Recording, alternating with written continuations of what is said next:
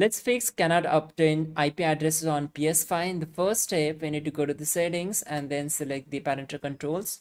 Now choose the first option, add a default password here and a disable PS5 console restrictions. It's a really important step. After that, go to the network and select the connection status and select the view PlayStation network status.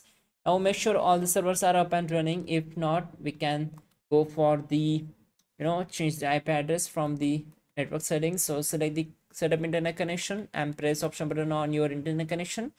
So select the frequency to automatic and go for the advanced settings.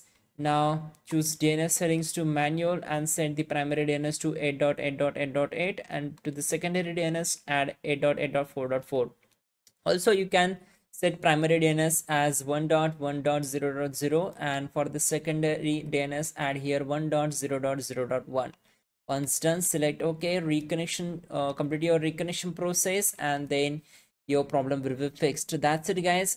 Restart your PS5 and you're good to go.